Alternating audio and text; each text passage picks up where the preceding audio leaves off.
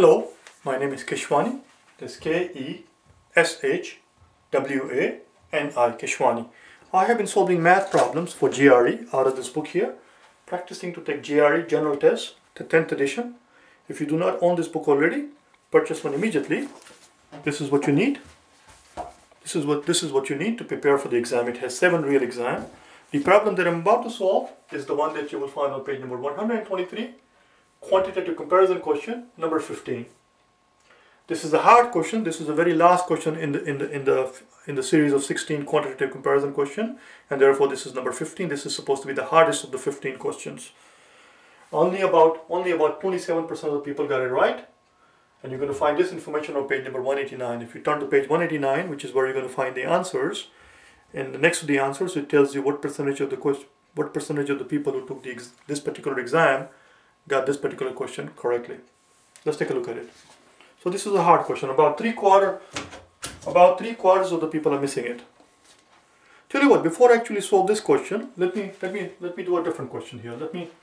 Let me ask you this question.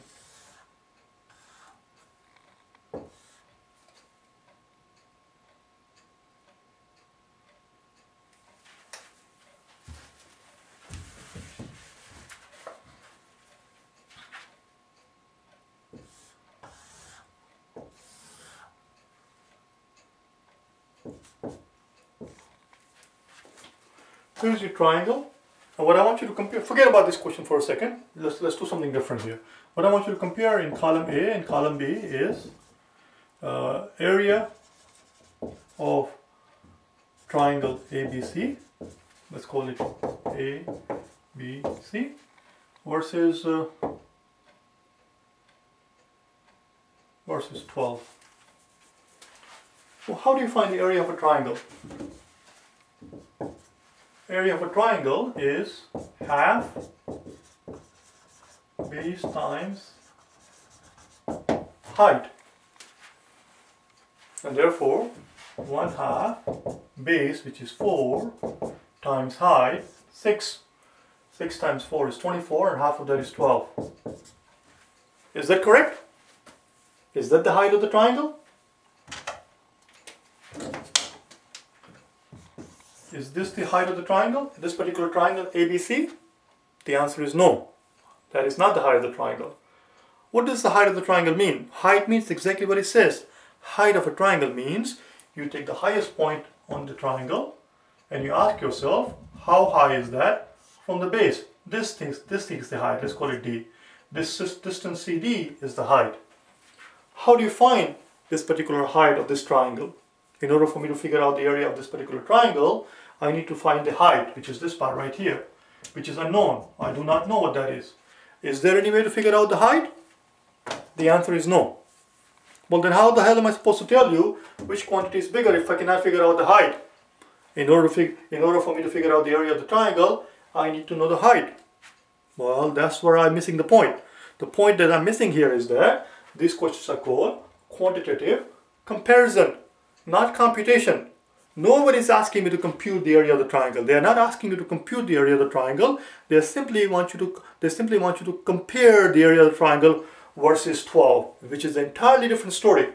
So even though I do not know the area, even though I do not know the height of this triangle, I can tell you for sure that whatever this height is less than 6. How do I know that it's less than 6? Because this distance at an angle is equal to 6. So if I have a triangle here like this, and if I tell you that this is 10, then distance that comes down straight has to be less than 10. I don't know what that is, but it's less than 10. This is how we write less than 10 with the negative sign on the top. I'm going to write it like this here. So height equals something less than 6. That's all you need to know here. So this was wrong. The height of this thing is less than 6. So therefore 4 times something less than 6 is going to be something less than 24, and half of that is going to be something less than 12. This quantity here is something less than 12. And since in the other column I have 12, the answer here in fact is B, not D. The answer for this question is B. Now let's do the question that is given to us in the exam. I'm going to erase this, all of it now. We're done. Let's do the one that is given to us in the exam. I'm going to leave this here.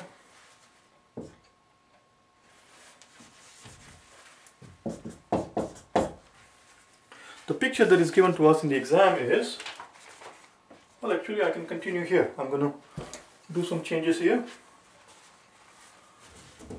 I'm going to with a different color. Let's see what I can do, as best as I can do.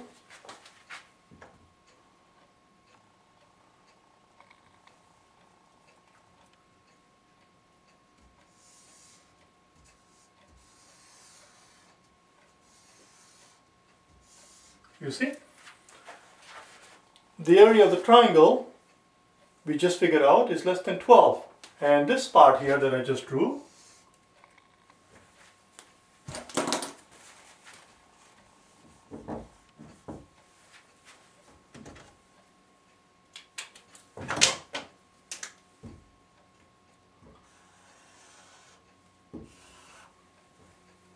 boy, I am not.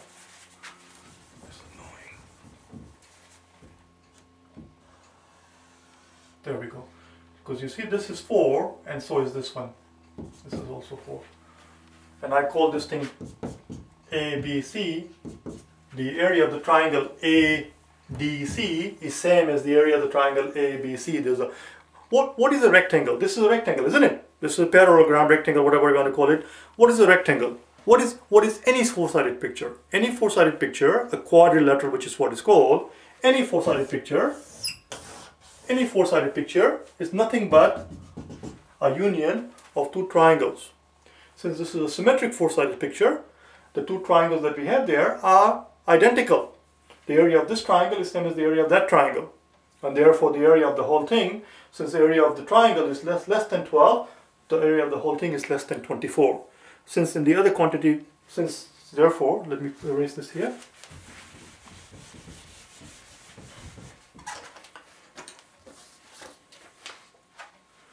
Since we are asked to compare area of ABCD, which is less than 24, because the area of triangle is less than 12, the area of this thing is less than 24, and the other column I have 24, therefore the answer is B. Voila, that's it. Let me look at the clock, see how much time I've used up.